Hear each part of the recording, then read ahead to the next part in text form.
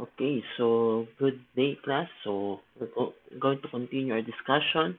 Actually, this will be the last part of the topic fluid flow measurement. And today, we're going to continue our discussion on the uh, unsteady flow and WEIRS. Okay, so we have the unsteady flow topic for this day, and WEIRS. Under that, we have this five subtopics which are rectangular, triangular, Cepoletti, or we have also the sutro or the proportional weir and the submerged sharp weir.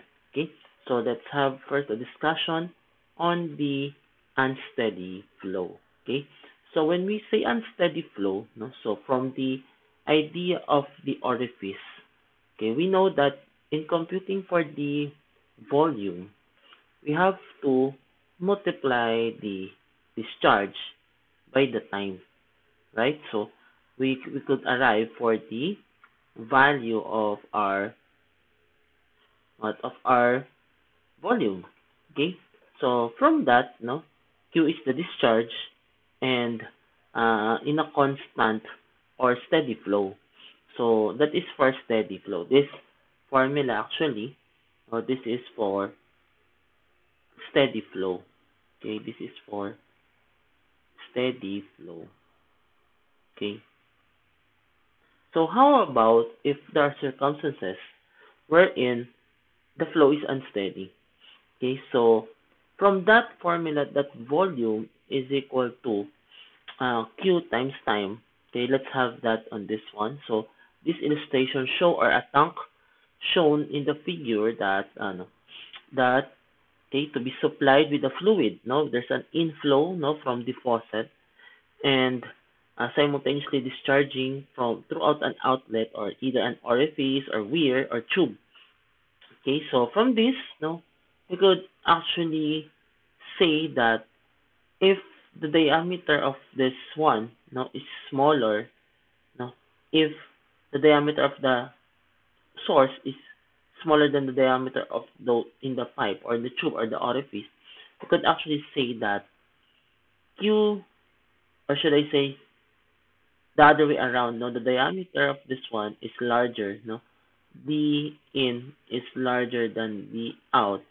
Therefore, we could actually say that Q in is greater than Q out. Okay, so if that's the case, no, uh, so we could actually have this equation, no, that the volume is equal to multiply discharge multiplied by time. Okay, so using this one, okay, using the idea of having this one and this illustration, since it's unsteady, so we have this area sub s or a sub s of the surface, no, but we are getting it on the side of what in the portion, or so in short we're going to have the derivative of that. So we know that area, or should I say from this one, no, q or v volume is equal to q times time. Okay, so we'll write on that. And then volume, so we get the derivative. So because there's a strip of A sub S, so dV is equal to, okay, the change in the discharge multiplied by dt. So that is dV is equal to Q in, because Q in is greater than Q out, minus Q out multiplied by dt. So therefore, dt from this equation is equal to, dt is equal to dv over q in minus q out. Okay, that's our equation. Okay, so where dv there is the differential volume, okay, lost over differential time dt. So ito po ay, this is the differential volume. Okay, this is differential volume lost with the differential time, ito yon, dt. Okay, so in short, no, unsteady talaga yung flow niya. Okay, hindi natin alam kasi, no, so meron tayong range lang ng values na pagbabasihan. Okay, so Yan. So, if the head over the outlet H, no? Yan, yung nakikita natin, yung H ito. Okay? So, then the level will drop DH, no? So, ibig sabihin may range tayo. Thus, we could have the equation to this, we could have the equation, no? So, that we could have the equation dV na is equal to ASDH. So, from here, no, let's say ito yung ating area. So, we know that velocity is area times height. Diba? So, therefore, we could actually say that dV from this is A sub S multiplied by dH. Okay? So, thus, no, substituting that from the equation that we've arrived, no? So, let's rewrite the equation. So, that is dt. I'm sorry. This is dt is equal to dv over, what is that? Q in minus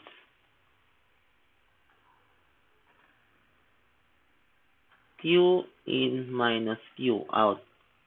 Yan. But we know that from our, what we've discussed a while ago, that dv is A sub S dH, no? So this one multiplied by this is the volume. So substituting dt is equal to A sub S dH over Q in minus Q out. Okay? So that is our equation, no? So from that equation, since we don't know the limits, no? We don't know the limits of our height, so integrating both sides of the equation, so we could arrive with the formula, which is this one. Okay?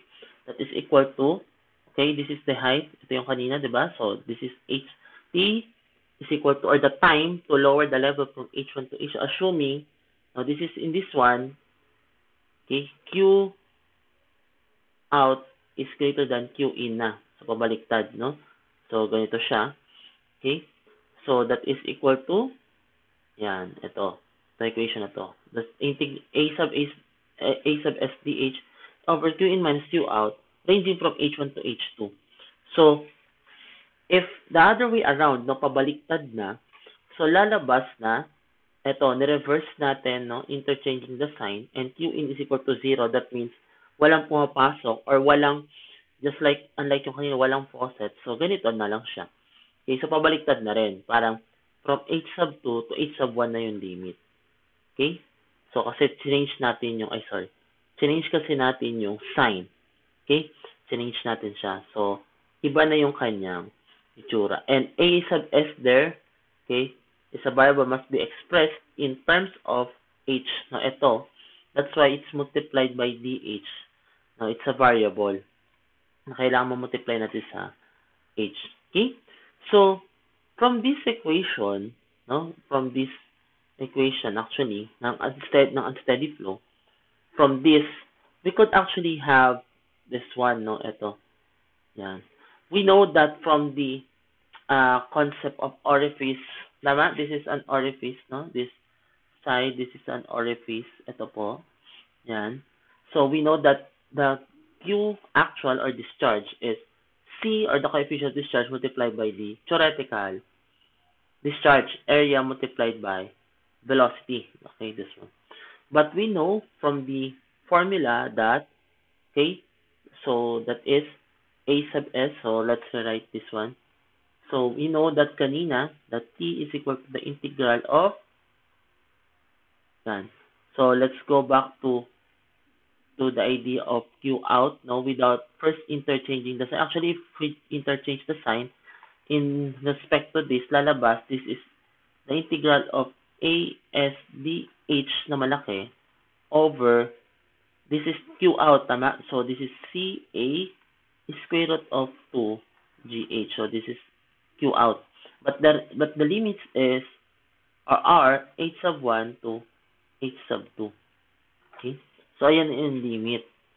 So, ayan na. So, let's simplify it. So, T is equal to, A sub S, no, let's remove the constant C, A sub O, or for the orifice, no, multiplied by square root of 2G.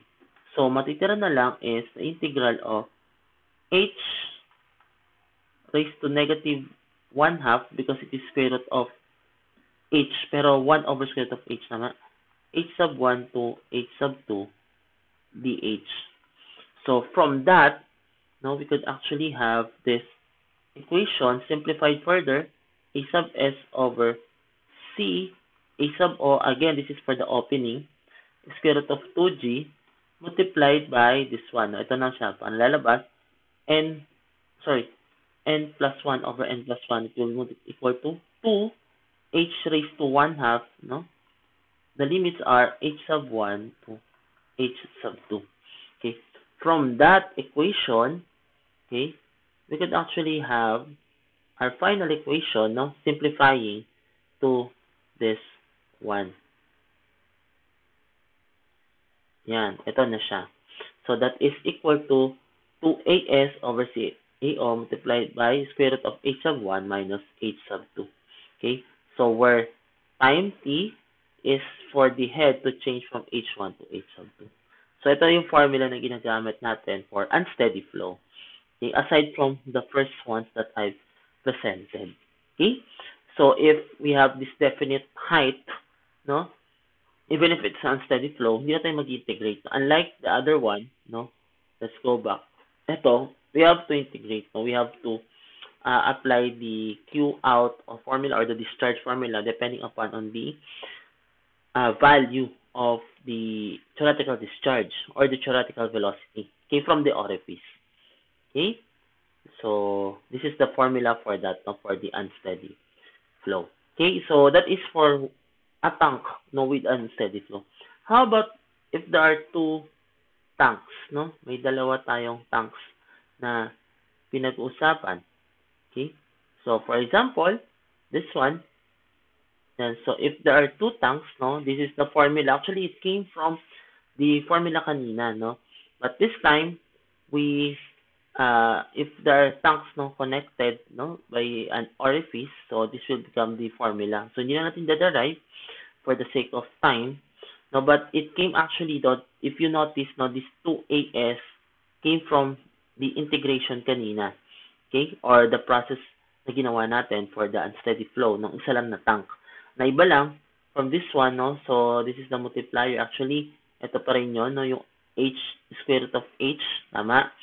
So, hindi pa natin siya na-integrate, no, so meron pa tayong integration process na pagdadaanan. So, AS sub 1 and AS sub 2 are the area of the surface water. No? Ito, yung dito sa side na to, yung AS sub 1, ito yon. And then, this is for AS sub 2.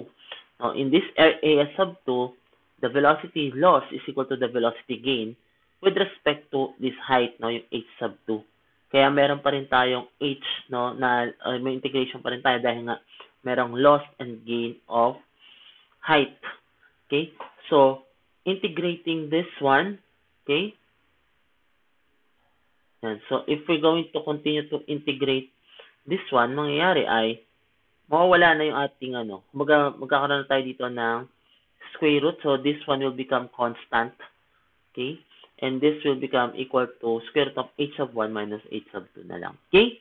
So, ganun po lang mangyayari. So, if or just have this formula with you para at least isa na lang, no? Kumbaga, no need to memorize other formulas. So, given na meron tayong dalawang height, no, or unknown height na kailangan integrate because it is, remember, it is unsteady flow. Okay? So, that is for our unsteady flow equation. So, just like I've said, coming dito na isa lang yung tank, and then kapag naging dalawa na, magiging ganito na siya ulit, no? So, may mag-integrate, and then, ano mangyayari? Magiging ano lang to, constant tong etong side na to. So, I will highlight this one with green. So, ito magiging constant. Multiply lang siya dito. And then, we will have this one, kapag in-integrate natin, lalabas to, square root of H sub 1 minus square root ng H sub 2. Okay? So, ayun po yung magiging kanyang formula. Okay ba? So, that is for our formula, or should I say, for the uh, equation ng ating unsteady flow. Okay? So now, let's move with our next topic, which is weir or weirs. Okay? So, when we talk about weirs or weir, no, uh, it covers a wide variety of of topics or subtopics. Now, weirs, now as defined, are overflowing structures which are built across the open channel. Ayan. So, for the purpose of measuring or controlling the flow of liquid. So, just like I've said before, no, in orifice and nozzle, so ang nakokontrol natin na flow ay yung ating discharge at yung ating velocity. Okay, so hindi na natin nakakontrol yung area kasi nga, yun ay given na. So, ito ay actual, no? Both actual to. Yan.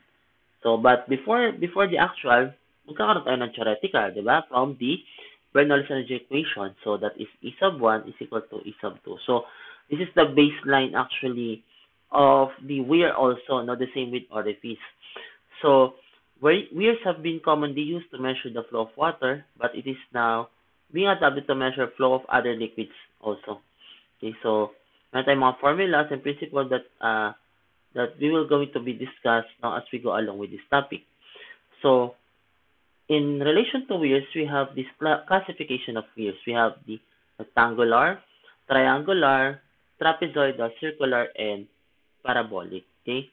Ito yung mga commonly used, no, na weirs ay itong tatlo. So, kaya, if we're going to encounter problems on hydraulic, especially on weirs, no, usually ito, no, rectangular, triangular, trapezoidal. Bihira yung mga circular or parabolic, wherein we're going to use the application of differential equations or integration, no, or differential equations. Okay? So, the flow of weirs or the flow over a weir may either be free or submerged, no? So, may tatawag pa rin tayo na mga type of flow sa weir. So, kapag flow sa weir, we have this free flowing and we have this submerged. Yan. So, the same thing with our orifice, no? Pag free, so walang disturb. The other side is okay lang siya, no? Walang kahit na anong water, parang diretso lang. Kapag submerged, both sides submerged. Okay? So, weirs weirs also may be same as orifice. So, yung ating weirs may be also sharp-crested or broad-crested, no? It could be sharp-crested or broad-crested. Okay? Yan. So, depende sa kanilang application. Okay? So, those are the classification of weirs, the rectangular, triangular, trapezoidal, circular, and parabolic. So, under that, the sub-classification I write on the right side, no? So, we have when it comes to flow, you have the free and submerged, and when it comes to the type of weirs or according to the form, no? Or formed na tong weirs, no? We have the sharp-crested and the broad-crested. Okay? So, now let's talk about the terms, or should I say, yung mga terms na nakikita nyo when it comes to weirs. So, ito is ang illustration ng path lines of a rectangular sharp-crested weir. So, rectangular yung ginamit, a common type, and then form is sharp-crested. So, ito mukha siyang submerged, pero hindi, kasi yung isang side ay hindi naman mas mababa yung kanyang elevation, di ba? As you could see here, no? So, mukhang free-flowing, no? Free-flowing yung kanyang side. So, may mga nakikita tayong mga terms dyan as a snap or nape, no? We have the crest, the water plate, okay, and so on. So, let's discuss, no? The terms that we could see or we could actually encounter in terms of weir. So, we have the nap or the overflowing stream in the weir. No? So, the crest of the weir is the edge of the or top surface of the weir with which the flowing liquid comes in contact. So, let's go back to the illustration. So, sabi, nap is the overflowing stream of the weir. Ito yon, yung nap, ayan. So, overflowing yan. And then, the crest of the weir, ito, kung saan daw nagtatouch, no? No, dun sa ating plate. Yan, no, the crest of the weir. Ano pa? We have the contracted weir. So, weirs having side sharp edge so that the nut is contracted in width or having end contraction with one end or two ends. So, let's go back here, no? Dito, hindi natin siya makikita, pero may say contraction. So, eto, no? Parang kapag na-selection natin siya, doon natin makikita yung contraction. Parang ninipis, no? Okay? So, we have the suppressed weir, no? Or full width weir, weirs having its length being equal to the width of the channel. So, ano to, that the nape suffers no contraction. So, ano lang, normal, no? Parang rectangular shape na equal yung kanilang side, hindi siya na-contract. Suppressed, no? Yung term.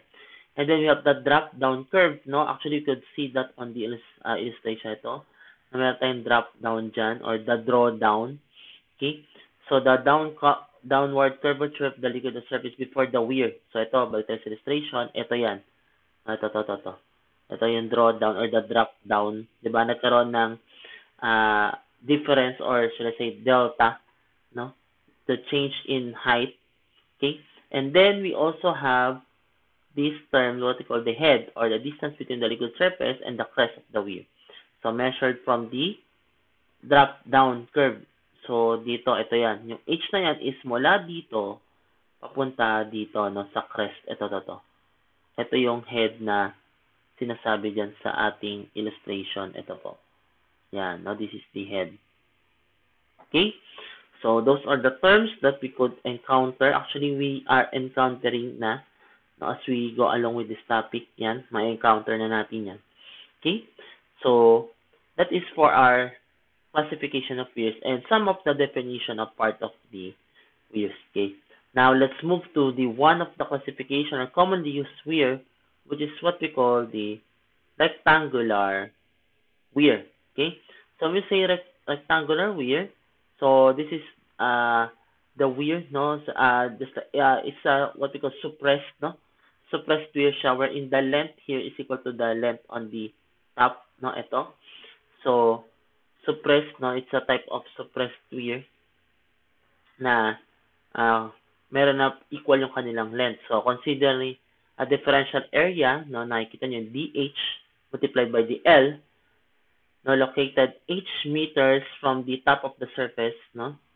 So, by orifice theory, or yung ating theory ng orifice, if you could still remember, no, we have the orifice theory. Naalala nyo po ba yun? Na that V, no, is equal to square root ng 2gh for the velocity, or v sub 1. So, we have this integration process, no? Ito. Ayan. Balik tayo. So, we have this integration process na wherein we know that dq is, the velocity, no, there's a head, no, that h here is not just the head, or the h part, we have the dh, no, wherein we could call that as h sub v, ito. Okay? So, where h sub v, no, yung velocity, that is equal to v squared over 2g. No, h sub v here, no, ito rin yun, galing dito, di ba? So, lalabas, v squared is equal to 2gh, no. Yung h dito ay, yung itong dh na to, no, ito yan. Na very small, that we could call it h sub v, or h sub v is equal to v squared over 2g. Tama ba? So, ayun yun. Okay? So, it's similar to what we call the minor head loss. Okay? So, from there, we could have this formula, no, that 2/3 c square root of 2gl, hindi natin i-derive yan for the sake of time. So, galing din naman yan dun sa ating derivation, ating discharge. Okay? So, ayan po. And then, if, ayan, so, yung ating 2/3 c, ito. 2/3 c square root of 2gl, no, yung L dyan hindi nakalagay sa square root, we could actually denote that as CW, or the coefficient of weir, or what we call weir factor. Okay? Na equal nyo nga dun sa 2/3 L square root of 2g. So, mapapaiksi natin yon to this, or mapapareduce natin to this one. Itong equation na to. And then, we could have the equation that Q is equal to CWL H raised to 3 halves. No, kumbaga, makakancel natin yung ating H sub V, wherein, ano siya, sobrang small na, or na-neglect na natin yung H sub V raised to 3 halves. No, parang nga siyang minor loss. Okay? So, ayun, magiging ganito na lang. And alam natin itong CW ay ito rin po, no? 2/3 L square root of 2G. Okay? So, that is for our uh, rectangular weir. And we still have this one formula left, no? Wherein, if the discharge no required, considering the velocity of the approach, no? Or in terms or h sabihin the function of q, parang lalabas ganito na yung equation natin. Yan. So, wherein q is equal to cw, c sub w, l multiplied by h raised to 3 halves multiplied by, hindi na siya yung h raised to 3 halves lang, no? Parang may multiplier, may factor tayo dito. Ito, no? Galing din dun sa kanina equation, no? Pero gagamitan natin ng 1 plus c sub 1 multiplied by h over d squared. And c sub 1 is 3 halves multiplied by c sub w squared over 2g. Ito yung kanilang definition. DDR is the depth of the water upstream and d is equal to h plus p. Saan ang galing yon? Balik tayo sa form or illustration. Ito. So, ito yun. Yung d is this one, no? Depth. So, h plus p, no? Yung ating d. Kumbaga, yung depth of the upstream, no? Parang ano siya. Kung kinross-section nga natin, ito kasi yung part ng upstream, di ba? Yung H lang. Yung P yung sa downstream, no? So, parang lumalabas kapag natapon, papunta dito. Ito na yon, di ba? Yung kanina dun sa naka-section, or should I say elevation. So, ayun yung ating formula for this one.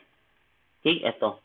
So, ayan po, ano? Dagdag na formulas para sa atin sa rectangular weir.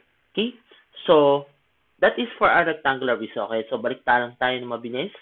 So, we have this formula on the rectangular weir na 2/3 C multiplied by square root of 2G multiplied by L multiplied by the quantity H plus H sub V raised to 3 halves minus H sub V raised to 3 halves. Remember, H sub V is V squared over 2G, no? Or V sub A squared over 2G na mukha siyang minor head loss. Okay?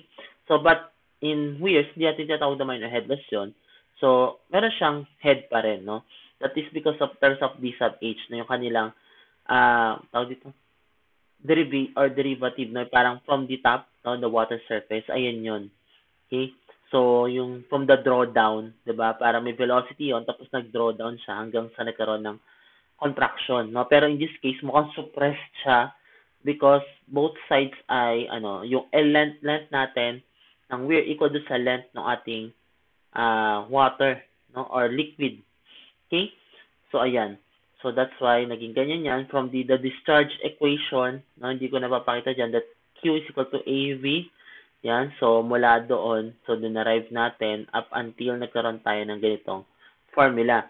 So, the second said, no, kapag ayun nga, yung 2/3 L square root of 2G or 2/3 square root of 2G L, pwede natin gawin siyang CW or weir factor.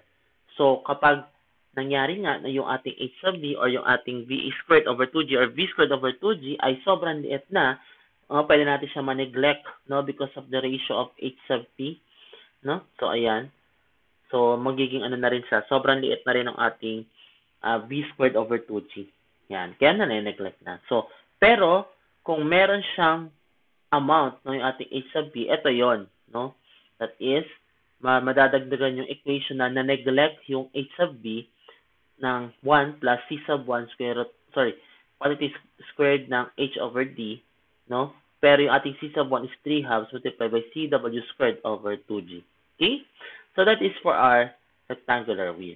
Now, let's have this discussion on standard weirs, no? So, these are the following specification that must be applied to standard rectangular wheels without end contraction. Parang walang nangyari nga. So, the same with this illustration, ito ay without end construction. Ito, no? So, parang without yan, end contractions. So, kasi nga, pantay, no? So, yung ating L sa weir, or should I say sa channel bed, is equal to yung L na rin na ito. Okay? So, balik tayo. Ito. So, this is the standard. So, 1, the upstream face of the weir plate should be vertical and smooth. Yan. So, number 2, the crest edge shall be level and shall have a square upstream corner and shall be narrow, no, that the water will not touch it again after passing the upstream corner. Okay? So, number 3, the sides of the flume shall be vertical and smooth and shall extend a short distance downstream past the weir crest. So, katulad kanina, no? The pressure under the nap shall be atmospheric. Kaya, yung mga pressure natin doon, parang kung may values, bibigay. Kung wala, let's assume it as 0. Okay, parang nangyayari ay ano. So, from the, parang reservoir, ganun yung dating, no? So, you put it under the knob, atmospheric na siya. Okay? The approach to channel shall be uniform cross-section for a sufficient distance above the weir or shall be provided with baffles that a normal distribution velocities exist. In the flow approaching the weir and the water surface is free of waves or surges. O parang magiging ano lang, free flow lang. Okay? So, ganon. Kaya, meron pa rin tayong tinatawag na H of V, yun yung galing sa bago dumaan ng drawdown or drop down, di ba? Yun yung term natin kanina. So, ito yung standard specification for the standard WEIRS. Okay? So, that is for our standard WEIRS. Okay? So, when it comes to standard WEIR, nabanggit na rin natin kanina, meron tayong tinatawag ng mga WEIR factors. So, may iba't ibang formulas yan, depende sa tao na nag-derive. Okay? So, meron tayong tinatawag na Francis formula. Okay, so wherein the CW here is equal to 1.84 multiplied by 1 plus 0.26 H over D squared. This is for SI unit. Okay, states here that based upon the experiments of rectangular WEIRS from 1.0 meter or 3.5 feet to 5.18 meters 70 feet long under heads from 180 millimeter to 490 millimeter. So ito yung kanyang ginawang experiment ni Francis, no? Apelido to, hindi siya pangalan. Okay, hindi siya first name. Yun yung ano niya, or Francie, ganun. Kasi French ata. Okay? So, yun, no? Yun yung ginamit niyang CW based on the experiment. These are SI, kasi SI naman yung binabanggit na unit. Parang naka-open and close parenthesis yung English, no? Yung mga feet. Okay? So, we also have this, no? Francis formula pa din, but if HP, o yung ratio, no kanina, di ba? No, ano nga ulit yung H? Yung H yung atin sa height ng upstream, yung P sa downstream na, no? So, kapag less than 0.4 yung ratio, pwede na nating i-reduce no, to this one. CW pag SI 1.84, kapag English 3.33 na.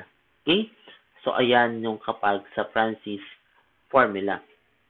Next, we have yung tinatawag natin na Rebock and Chow formula. Sa Rebock and Chow formula, sa kanila, meron dalawa, no? Kapag English yung unit, ito siya, this is 3.27, ito nasa baba yung una kong binabanggit, plus 0.40 H over P. Alam natin yung H over P, balikan natin yung illustration. So, rectangular yung pinag-uusapan natin. So, eto siya. Okay, balikan natin dito. Yan. No? H over P, ito. Ito, tsaka ito. Okay? So, meron tayong kanina nga yung Francis formula. Okay? So, yan. Okay? So, ito naman yung D. No? D natin is H plus P. Diba? Tanda natin yan. That D, or the depth, no? Yung total depth, is equal to H plus P. Yan. And then, we have the Rebock and Chow. Ito na. Sa kanya, H over P na. No? Parang dinaretso niya na kasi just unlike kay Francis na meron pang restriction, diba? So, ito dinaretso niya. Pag SI, 1.84 plus 0.22 H over P. Okay? So, ito, meron din tayo na basin formula. So, ito naman, no, rectangular wheel siya, wherein, no, your length is 0.5 meter to 2 meters underhead sa 50 mm to 600. So, ito, mukhang mas malaki compared dun sa Francis. Nabalikan nga natin yung Francis formula. Sa kanya kasi 180 to 490 lang, no? Pero mataas yung start ng head. Unlike sa basin na mukhang mababa, pero sobrang layo din naman, no, yung kanyang range. So, ito yung kanyang mahabang formula.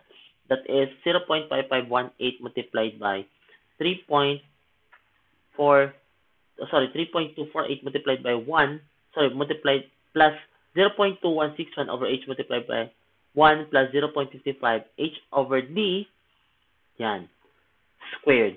No? Sobrang mahaba-haba, no, yung kanyang formula for basin. Okay, ano nga ulit yung tatlo, no? For the WEIR factors, we have the Francis formula, ito. We also have, kapag kay Francis formula, no, kapag na-reduce na nga, or yung ating H sub P is less than 0.40, ito yung pwedeng gamitin. We also have the Rebock and Chow formula. Ito, nakikita natin sa screen, no? Pwede nating matandaan. Actually, madali lang siya tandaan, no? Kapag SI, ang tip is mas maliit talaga yung mga numerical values or coefficient. Diba? 1.84 and then 0.22. Unlike kapag English na 3.27, 0.4. Remember nga lang, yung 0.22 and 0.4 multiplied by H over P yung ratio. And then we have the Bayesian formula. Ito medyo mahaba-haba. Now that we need to remember or memorize. Okay? So now, let's go to the contracted rectangular WEIRS. Kanina, mukhang suppressed yung WEIR. No? When you say suppressed, walang kahit na ano, no, na suppression from the both ends. Okay?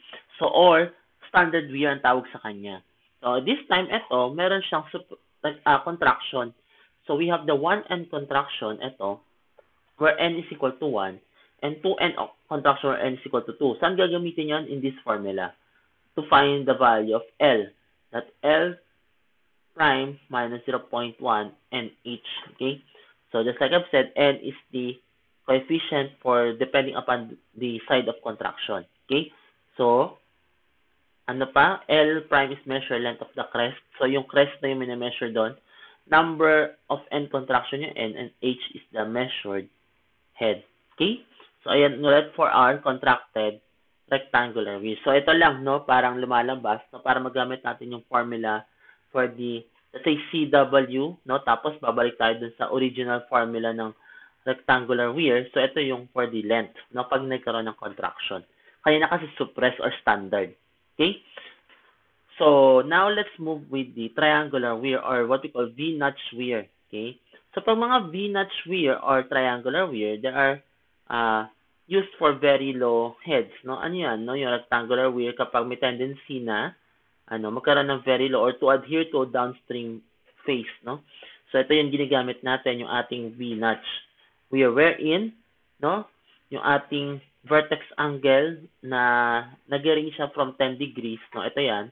So, kung nakikita nyo sa screen, ito po.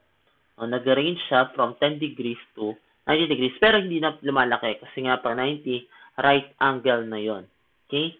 So, ayun na, no? At rarely siya lumalaki, no? Kung lumaki man or tumaas man sa 90 degrees, rare, no? So, ito yung kanilang mga formulas, no, na pwede natin gamitin. So, for the actual discharge, no, remember, no, lagi talagang merong equation ng C, or should I say, no, the coefficient of discharge, no, lagi kasi actual, no. This one, no, for the actual discharge, ito na siya. So, 4 over 15 multiplied by the coefficient of discharge, square root of 2g multiplied by L, and H raised to 3 halves, no. Saan galing yan? Galing yan dun sa equation natin ng, yung kanina, no, yung H na merong, tawag dito, from the rectangular. Yun nga lang kasi nga, pag very low yung head, so, magkakaroon ng deviation. So, then, kapag walang, both sides ay equal yung inclination, ito kasi equal, no? Equal inclination ito. No? Equal yung inclination, both sides. Pero pag ito, hindi, so lalabas, meron kang, no, yung tangent theta, no? Madivide pa sa 2, no? So that is 8 over 15, c squared of 2g tangent theta over 2 multiplied by h raised to 5 halves. Or, etong 8 over 15 c square root of 2j magiging CW na lang or WEIR factor. Okay? So, ayan, no, for triangular WEIR or V-notch. And, kapag naka 90 degrees na, no, unlike kanina, di ba, ito parang, like I've said, no, mag-range, pwede nga siya mag-range ng 10 to 90. Ngayon, pag naging 90 degrees na siya, so, ito na, parang wala na, no, na bawas na natin yung mga mahabang equation. So, yung Q na lang or discharge natin is 1.4 H raised to 5 halves, no, kapag SI. Okay, kapag English, 2.5 H raised to 5 halves. So, wala na yung C dyan, kasi, na-deduce na, no, or na-reduce na. Okay? So, just like yung kanina sa mga WEIR factor, parang, yun nga, madaling tandaan kapag SI in English because mas maliit talaga yung mga numerical coefficient ng SI compared to English. Okay? So, that is for our triangular WEIR or V-notch. Then, we have the what we call trapezoidal. Yan. Pag trapezoidal, ganito siya, no? Meron siyang yung square na nagkaroon ng inclination. Yan. Okay? So, that is the trapezoidal, no? Mukha siyang square or rectangular, no, na nagkaroon ng inclination. Okay? So, makikita natin dyan na yung ating discharge formula ay equal sa CW sub 1, no, or yung ating wear factor multiplied by LH raised to 3 halves. Tapos may wear factor pa na pangalawa, Z raised to H, Z multiplied by H raised to 5 halves. Yung H natin dito, ito yung kanina, no, yung ating tangent theta over 2. Kasi mayroon tayong angle diba? So, ayan yun. Tapos, meron tayong CW1 and CW2. Yung Z, no, ayan yun, no? So, substitute siya kasi ng tangent theta over 2. In this case, yung Z natin is equal to B over H. Ito yon, no? B multiplied by H.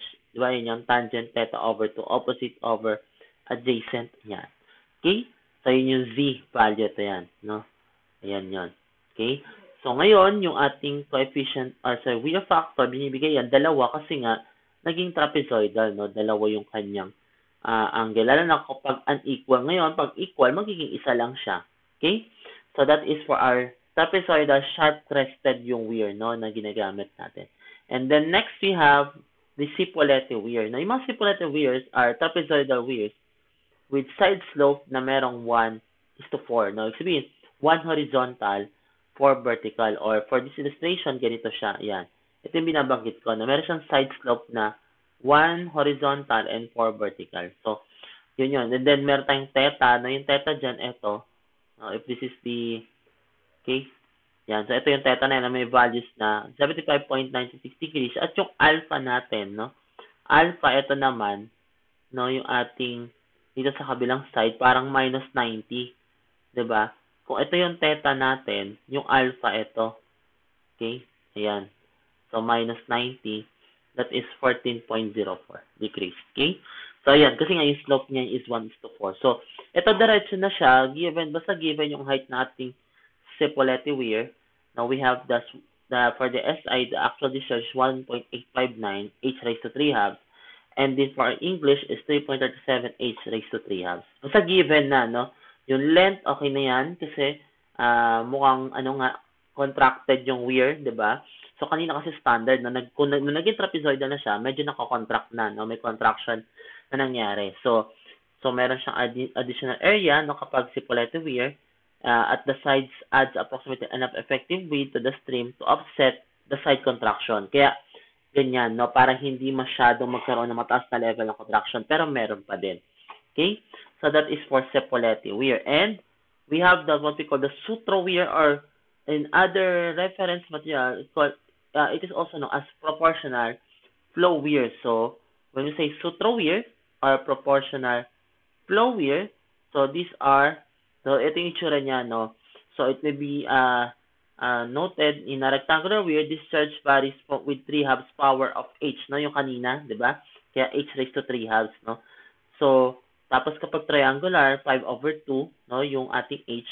In this case, no, kapag Sutro weir, no, may tatawag siyang proportional flow, no? Nangyayari ay, ito na siya, no? Nagiging hyperbolic, no? Yung ating side, ito. No, kaya naging sutro.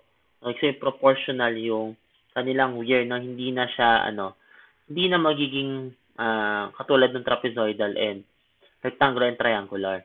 Okay, so meron din siyang tinatawag din siyang Röttger weir. Now, aside from sutro, it's also called Röttger. So maybe the two of them are yung sila yung nagtulong to have this what we call Sutro weir, a proportional flow weir, wherein the actual discharge is equal to 1/2 C, discharge coefficient pi, K multiplied by square root of 2G times H, where K is 2X multiplied by square root of Y. Saan galing to? Sa hyperbola.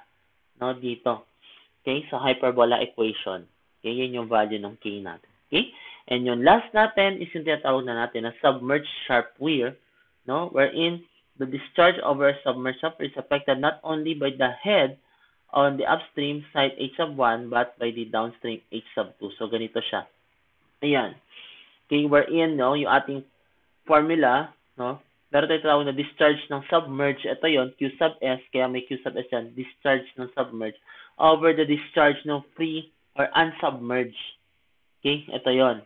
no, naka-ratio siya, is equal to 1 minus, yan, h sub 2 over h sub 1 raised to n, no? Tapos yung buong yon raised to 0.385, wherein yung n, 3 halves pag rectangular, kasi pwede man naman maging rectangular, and 5 over 2 pag triangular, wherein, sa makikita to doon sa h value, di ba? Yung kanina, so yung mga formulas, parang kung mapapansin nyo, h, h raised to 3 halves pag rectangular, h raised to 5 halves pag triangular. Okay? So, kaya sa Cipolleti and trapezoidal, may nakita kayong h raised to 5 halves. No, yun yun. Kasi may portion ng rectangular, may portion ng triangular. Okay? So, that is for the submerged sharp weir. Okay? Or sharp-crested weir. Okay? And the last is, yung tinatawag na natin na ito, yung ating mga unsteady flow weir.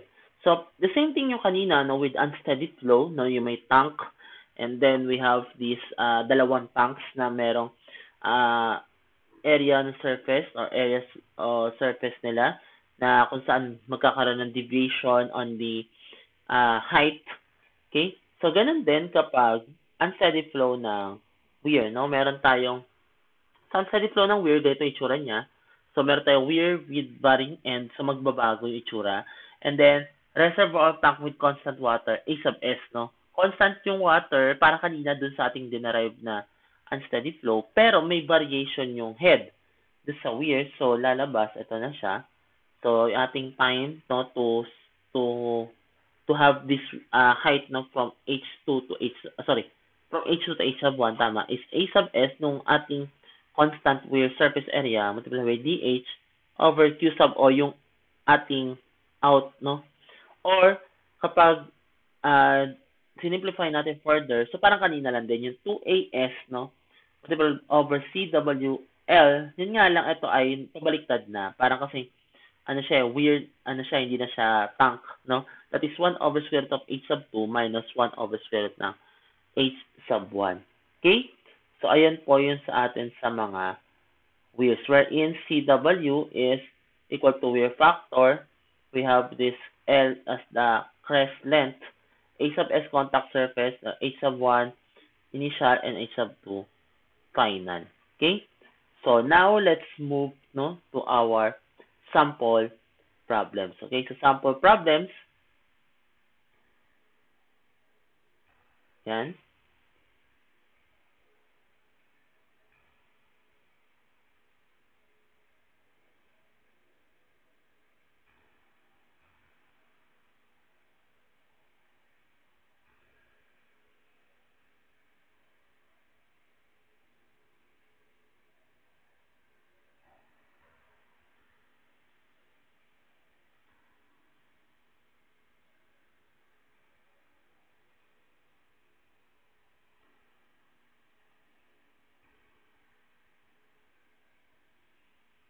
Now, for our sample problems, we will move to Microsoft Whiteboard so that we could actually have the continuation ng ating sample problems.